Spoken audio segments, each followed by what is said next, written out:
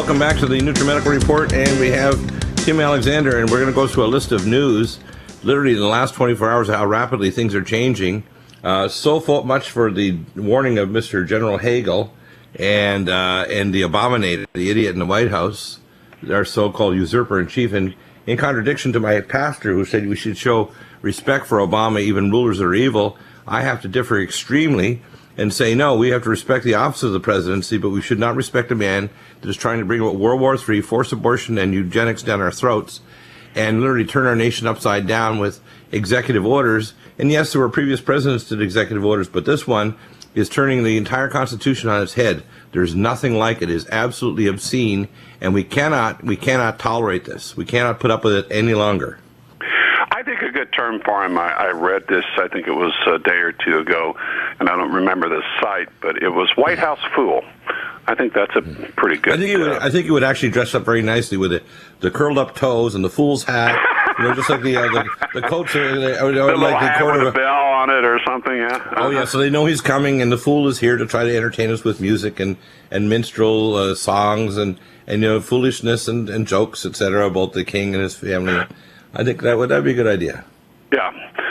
I was up till 2:30 last night. I was one of the first sites to update this story I'm about to tell you about, and I've been at this on and off today. I had to teach, but I was at it early in the morning when I got up, and as soon as I got back. First thing is, armed men have seized regional Ukrainian government buildings, including the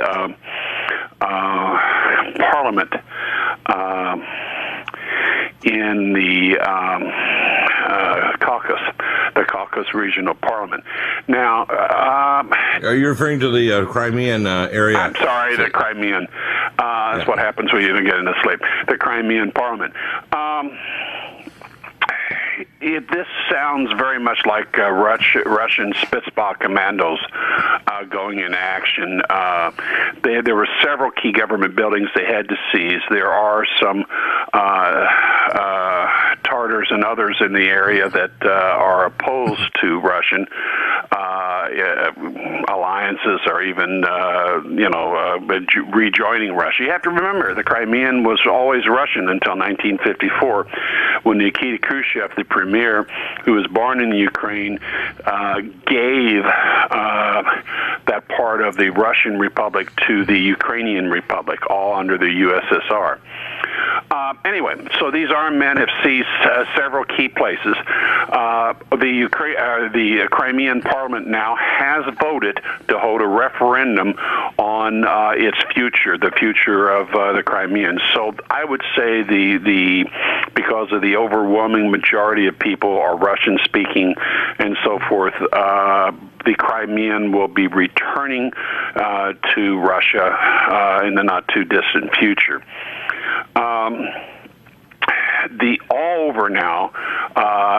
All over key places in the Ukraine, Russian military forces and armored personnel carriers are moving around. They're on all the main roads. I have on my site, Lord Sterling's Newsblog Europe, I have several videos and links to stories with photos of the armored personnel columns moving on Ukrainian highways. In the Crimean, they, of course, have seized the isthmus connecting the Crimean peninsula to the Ukrainian mainland. Let's see, a few other... Yovankovich has appeared. He insists he is still president, and tomorrow at 5 o'clock Ukrainian time, I'm trying to think, Chicago time, that's about 8 hours or 9 hours ahead of Chicago time. He will, so it will be tomorrow morning American time. He will be holding a press conference. Now that's rather interesting because what could be is he may be announcing that he has asked Russian forces to come in, or he may be announcing that Russian forces have entered the Ukraine to restore order. Right, and either way, it's going to basically, the Crimea will go back to Russia. Russia will make sure there's not a civil war. Russia will maintain control of its oil and gas lines. Russia will not have a Black Sea Fleet lose its ports in the Crimean. So this idea that the West is going to carve off Ukraine and cut off at the throat Russia is not going to happen. Yeah, well, there are some comments out of NATO that they will they support the territorial integrity of the Ukraine and so forth. They're going to huff and puff, and they're going to blow the hosts of Russia down, are they? Well, it depends on who's pulling the levers of power. If the fool in the White House, who's merely a front man for the globalists, and others like him in Europe are pulling the right levers as ordered by their masters, it could get really bad. If more sane people influence events, it may not be that bad. In other words, the Russia may well seize all of the Ukraine, but we won't engage in a war over it. That remains to be seen. I don't have a crystal ball to tell you. All I can look at is probabilities in analysis.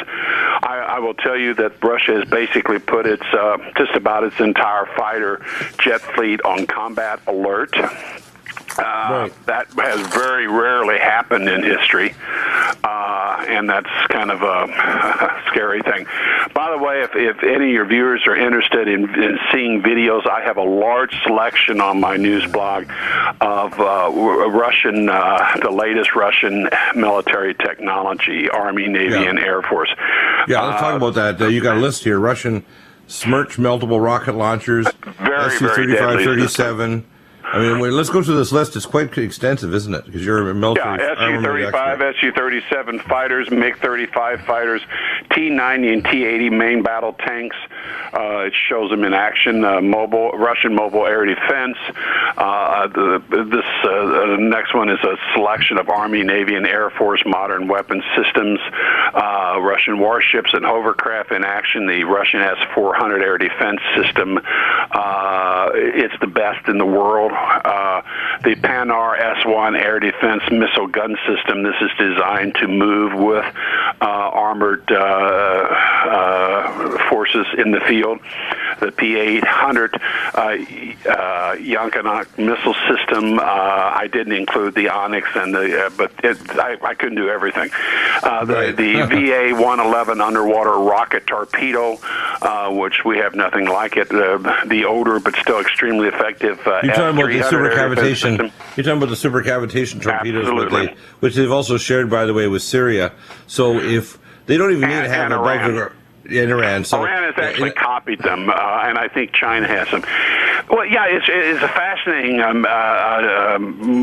weapon. It, unlike torpedoes that normally have a propeller in the back, it's a rocket.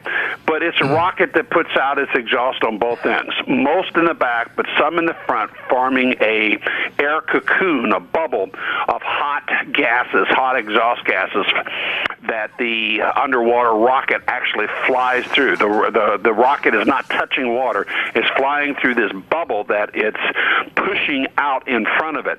And it's damn near supersonic underwater. It is an incredible weapon system. Okay, then going down the list, high-speed anti-tank missile systems, the Club M Russian system, and, of course, the showstopper of all, the Topol M ICBM missile system, which is a highly mobile, completely global ICBM system. We don't really have anything quite that good. They've been developing a lot of stuff where we haven't been. Yeah, for 20 years, they've been redeveloping every year since Glasnost and Perestroika their new weapon systems.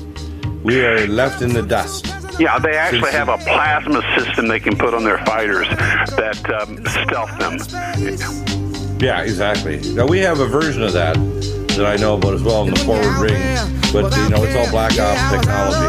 When we come back, war with Russia is World War III.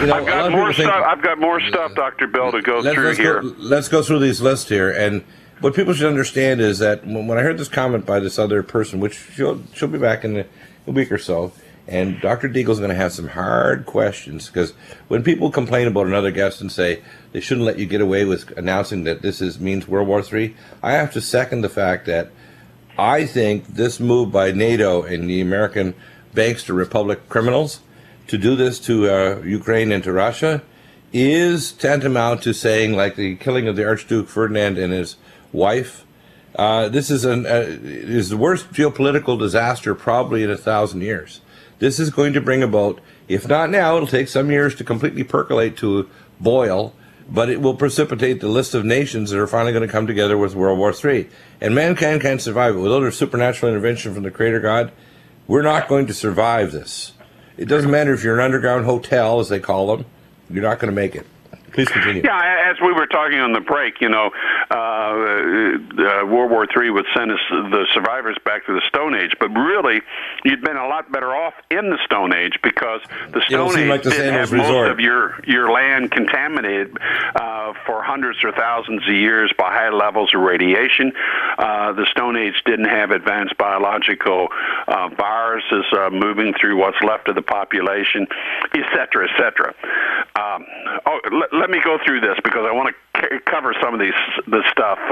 Russia has sent a large intelligence ship to Cuba, the Viktor Lenov CCB-175.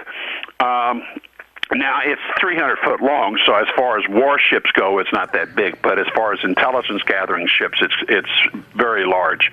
It does have some missile systems on it, but it's essentially an intelligence gathering ship. It's in Havana Harbor right now.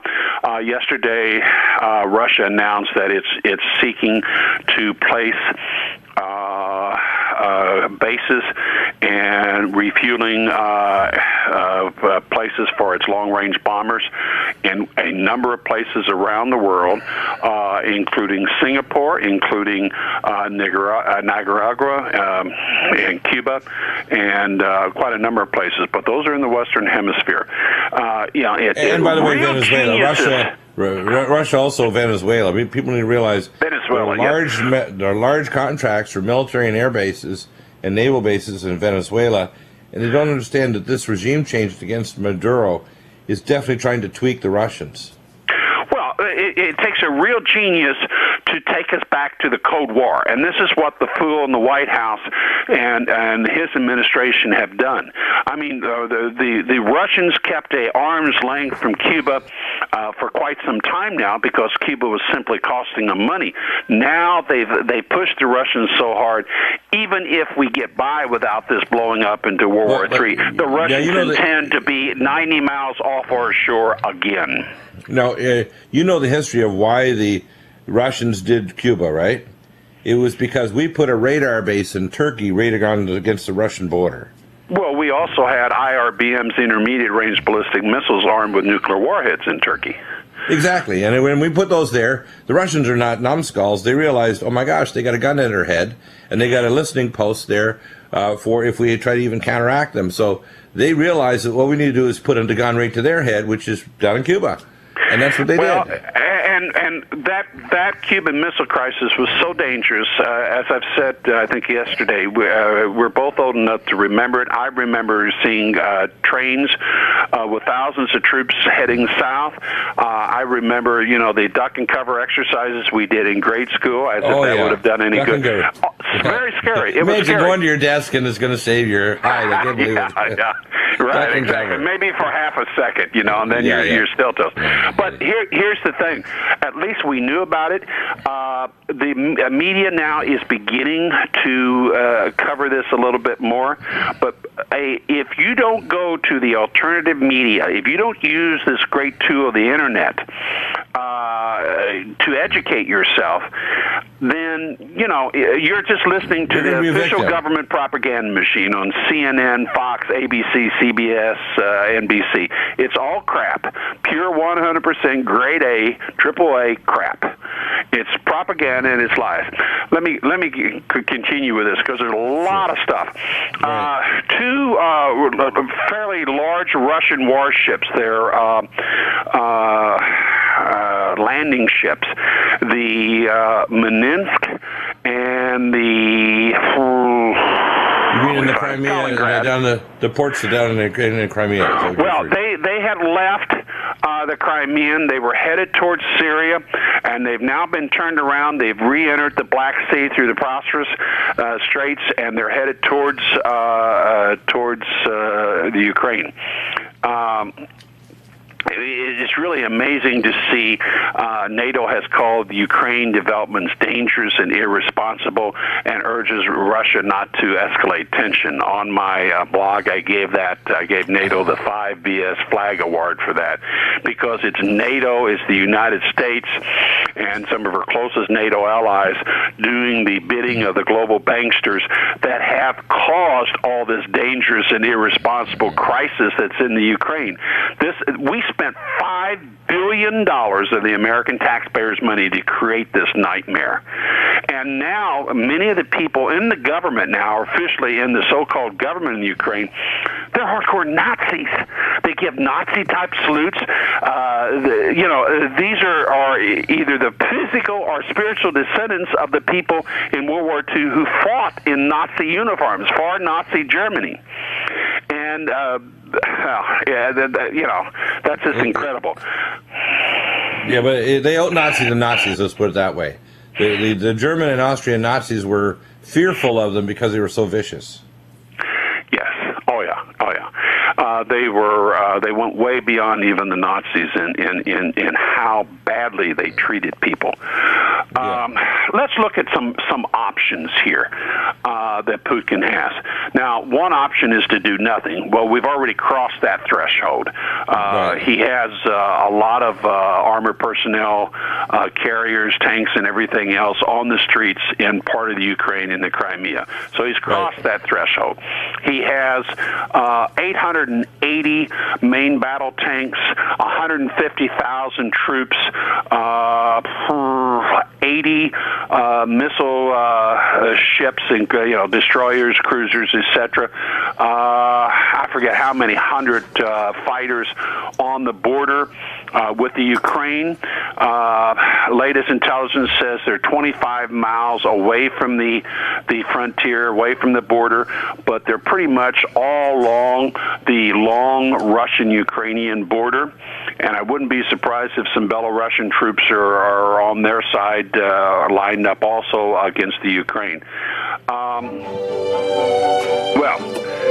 Time is going to tell, but I have to tell you, it's looking bad, and it's a good time, folks, to pray.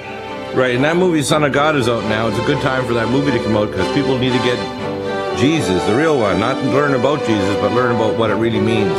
That's right. We'll be back in a moment with Chris Harrison, our nuclear update on what's going on in Fukushima, as well as here in America, dangers of nuclear meltdown. Welcome back to the NutriMedical Report, and we have Chris Harris, and we're doing a major update on Fukushima. There's 3 major points that we're going to talk about to start off with today. And Chris, I'd like you to kind of state those points, and then we're going to expand those so people can see the site. I'm also putting a paper that will be published after the show today, and it'll be up on the website. I'm also going to do a video blog of it. It'll include a historical review of all the issues about Fukushima Daiichi, the actual imaginative solutions for remediation, and then the personal protection that you need to take place, especially for the long-acting isotopes that are going to really surge across the Pacific and strike North America, the Northern Hemisphere, and eventually strike every ocean in every hemisphere and every place on the planet. The levels will be lower in the Southern Hemisphere, but they will get there. It'll take several years to reach levels that are going to be nasty. But what we're dealing with here is like the Keystone Cops dealing with this mess in Fukushima, and it really is a comedy of errors. It's really scary stuff. The level of stupidity and mismanagement, and you mentioned several different issues here, and I'll just read the high points and have you expand it. Number 1, wastewater treatment report, loss of control of the storage tanks, and of course the ALPS system, which you'll expand on what that means, not up and running to prevent catch all the nuclides. Number 2, reactor cooling. Pool number 4, the cooling system failed after sloppy work due to pool excavation work where they literally cut lines, electrical lines for the pump systems. And number 3, started digging the first phase of their ice wall that is going to divert water away from Fukushima above the aquifer that feeds it from the mountain. Let's expand these, and if there's any additional ones, just tell me and I'll post them up. Yeah, also, they had another leak. Go figure. This time it was 100 tons of highly radioactive water from one of their storage tanks. As you know, we've been talking about the inadequacy of their tanks to contain anything. Remember, they created a bunch of little Fukushimas all over the place. They're popping up like mushrooms, the tanks, because they don't have any room to store any of the... So, and this, surprisingly, this tank, the gauges on the level gauges failed. They didn't work. The alarms that are supposed to tell you you're approaching a high level and overflow didn't work. And the operators didn't know enough to shut a valve off that's filling the tank. So you put all those deficiencies together, and there's no wonder you're going to have 100 tons of water leaking, flowing. Let's not call it a leak. Let's call it flow. Right, just to, flow. the environment. Yeah, pretty bad stuff. And by the way, this also extends into America, where a lot of studies have been going on to identify the boiling water reactors, Mark I reactors. And there's about 25 at 104 reactor sites in America that basically should be removed and newer technology put there, hopefully something like liquid natural gas or more advanced nuclear technology. And they need to have a permanent repository for this nuclear waste so it doesn't sit on sites where it's the victim, it could be the victim of terrorism or just geotectonic or extreme weather events. So let's continue. Let's start off with the wastewater treatment report and the ALPS system. This has been in the works for several years. They've gotten nowhere. What's happening? Well, right now, without a waste, the system that they are using that pumps water into the reactors for cooling and it comes back out again, highly contaminated, does go through some sort of a filtration process. And actually, those tanks are built to store the runoff from this system. But they're trying to upgrade it to another kind of a system, which is necessary, by the way, which would catch more of the isotopes that we're seeing, such as strontium.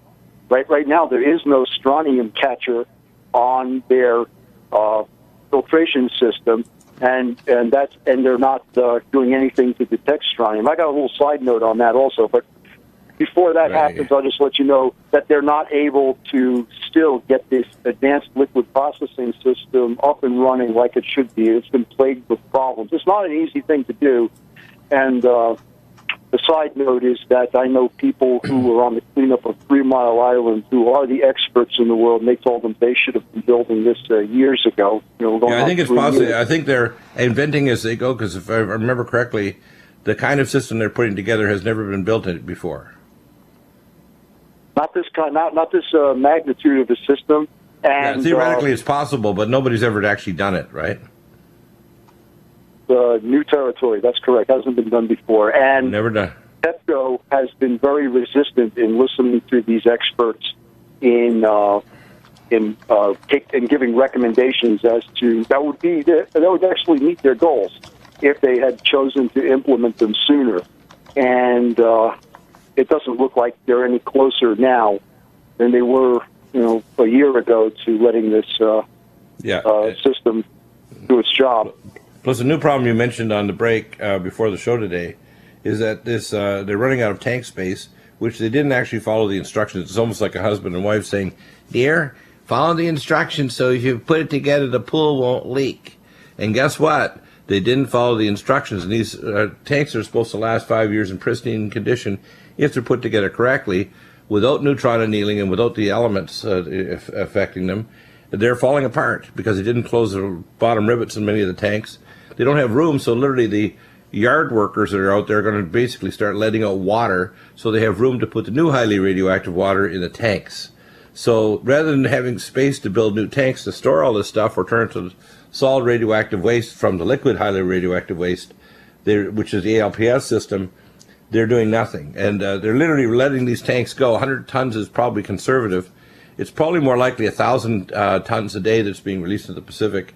And some of the reports are showing these isotopes are at least 500 feet down or 150 plus meters. into the ocean. And that means that this giant plume is coming here probably by April. It's even now on CNN. They're picking up the story we've been carrying for years, and they're trying to pretend like they did it. They didn't have to do any legwork we have. And some of the people like Yoichi Shimatsu have been back and forth and got toxically exposed. Now it's illegal for anybody to actually report on this in Japan, and they want to pass a new law that'll make it so that if you even ask questions of government officials or bring in your own testing equipment, you go to prison. This is a totalitarian regime that needs to get life. And lately they've made a total 90-degree turn and said they were going to shut down and keep shut down all the nuclear plants. Now the plan in Japan is they're so tied their economy to nuclear, they're saying nuclear is part of our future. They're now reactivating all the reactors they turned off after Fukushima 3 years ago.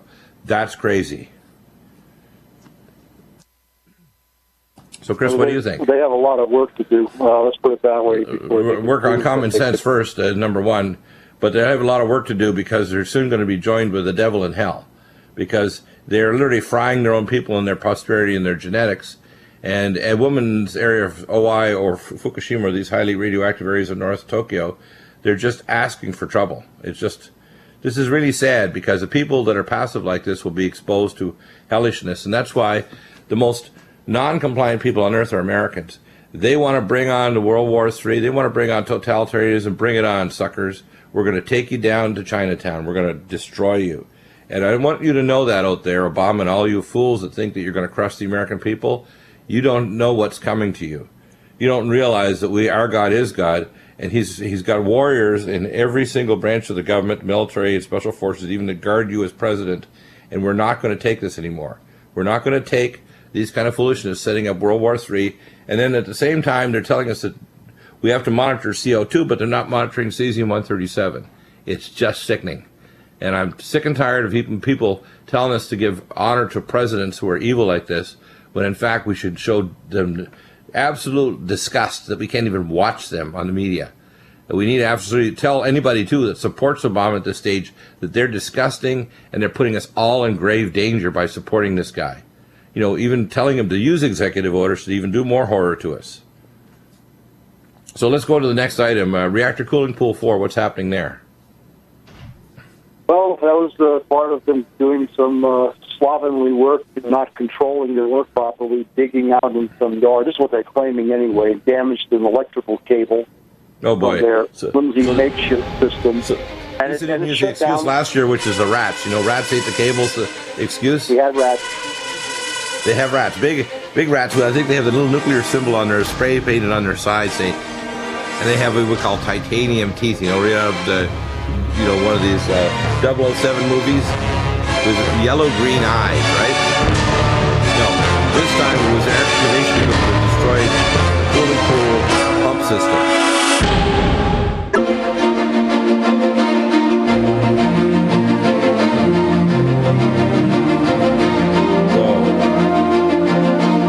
And then it's Fukushima. It's a new term. Dumb and Dumber, and then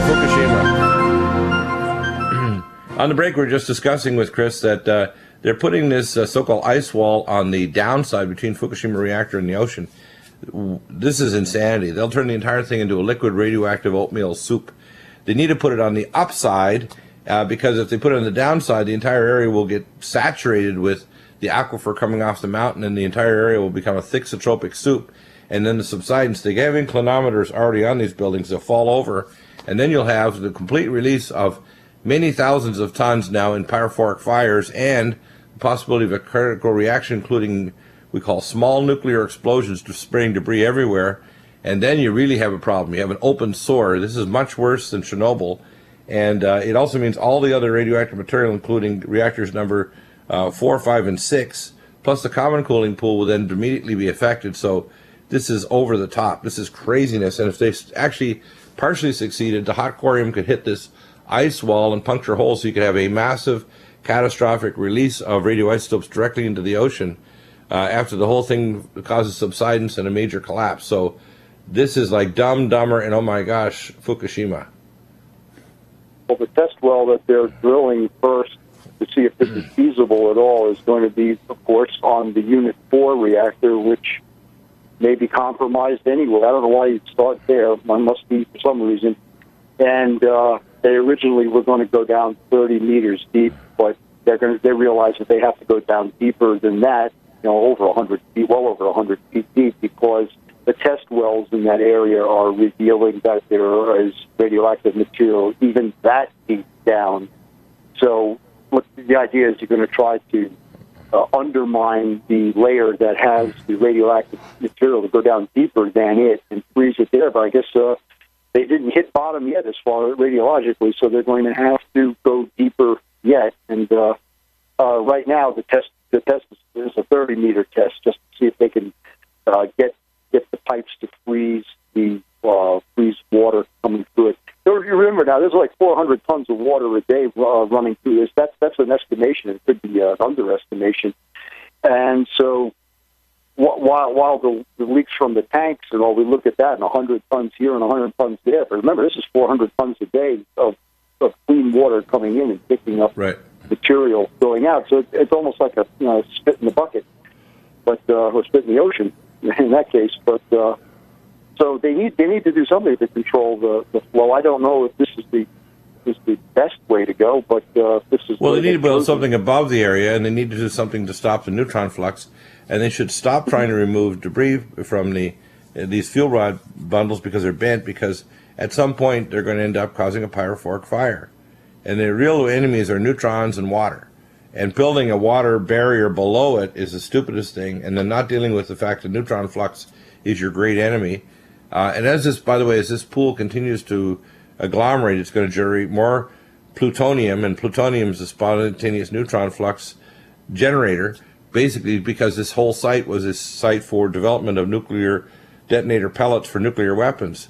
People don't understand that. They need to know that Japan is deeply involved for the last number of decades, actually going back before the Second World War, where they were testing nuclear weapons with Japan before the war broke out, and with Germany. And that's why it's interesting, these collaborators on nuclear technology later became enemies. So part of the Operation Paperclip was to pass over the nuclear materials and scientists from Germany to America and to nuke Nagasaki and Hiroshima, because the Japanese were using nuclear enrichment technology, and they were not that far away from the bomb themselves. So people need to understand what's really going on here is Japan has collaborated with the insane state of Israel for many years now, and Fukushima Daiichi was actually creating nuclear pellets and material for the Israeli military weapon systems because they couldn't easily get them from America. And they were for many years. This is the reason for the assassination of John F. Kennedy, who tried to prevent the Israelis from getting the bomb, and they were going to get it. They infiltrated our security services, our intelligence services, all of the things tied directly into the operation, what's called echelon system, tapping our phones, fax emails through the NSA, etc. All the security for all the major agencies is all under the Israeli control. It's just insane. And what we're still looking at Fukushima is a situation where the lack of action, and then now they're turning back to nuclear technology, means when a superquake hits, and there was a Strip the City program on DirecTV just a week or so ago, talking about Strip the City, about the next city that will be hit by a superquake, and it's Tokyo. And when a superquake hits northern Japan, the entire site will be a massive release of radiation from multiple sites, not just Fukushima. At least a half a dozen other plus sites will release massive amounts of radiation, equivalent to many times the radiation released from a nuclear war. That's what's coming. And people they're not ready for it. They have no conception about how bad it can get. They don't understand that food in the northern hemisphere will become radioactively contaminated, that people will develop acute radiation sickness, not just in Japan, but here in the northern hemisphere. And they think we're exaggerating when we tell them this. What do you think, Chris? Well, you're speechless, like right? I said, I'm not speechless at that, because I don't want to see that happen. I'm just going to let you know. That, it's coming. I mean, I believe as a trauma doctor, the first thing I learned is reality allows you to actually deal with things and help people survive. But if you don't want to face reality, and that's one of the things about the Bible, it calls it what it is. Human beings, without the Creator God, are invariably incapable of doing good. We are invariably incapable of creating a stable society and civilization without a close relationship with our Creator God. And when we have media, scientists, and governments that are totally hell-bent on serving their own purposes, the Japanese government says, hey, just turn the reactors back on and our economy won't crash. They say to Japan, to Israel, we'll give you all the nuclear materials you want, just continue protecting you. I think that what we have is we're on the precipice of an ecological catastrophe that's much worse than the early stages of Fukushima, because the big plume is coming toward their coast in the next few months, because Fukushima is going to deteriorate, and the radiation release coming is going to make the March 11th radiation release pale. And when we see all these things like the wastewater issue, the cooling pool issue where they cut the power lines, the ice wall being diverted to literally below the Fukushima site, which means they're going to thixotropically make everything fall into a big mush. So you're going to have major pyrophoric fires and more, and nuclear reactions and criticality and explosions. And then we have major leaks like this 100 tons, which they'll admit to, and we know they're probably not 400 tons a day, but more like 1,000 tons, but we don't know. All we know is that the EPA here in America won't do testing. The so-called KELP study is being kind of stage managed so that even, the director of nuclear engineering at UC Berkeley, Dr. Kai Vetter, and I talked to him, and they were producing good data at first. Somebody tapped him on the shoulder and said, "You continue doing this, you're going to die." And not so many words. Or we're going to take away your grants or your tenure, or we're going to do something, or your family will disappear. Something bad happened to that man that he turned and pulled the best data off the thing of food, water, etc., and turned it into mush. And then basically they're going to get data from 18 different sites on kelp. This is going to be between now and, I think December this year. It's foolishness. You can't say before the study's finished that the data doesn't mean anything and it's, quote, everybody, won't affect the public. That's an insane way to do a study.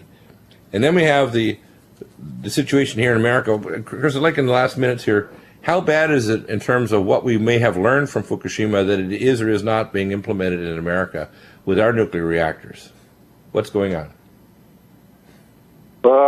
Well, the industry came up with proposed a plan of action, and some of it is good ideas and all, but the boiling water reactors, in my opinion, are still vulnerable.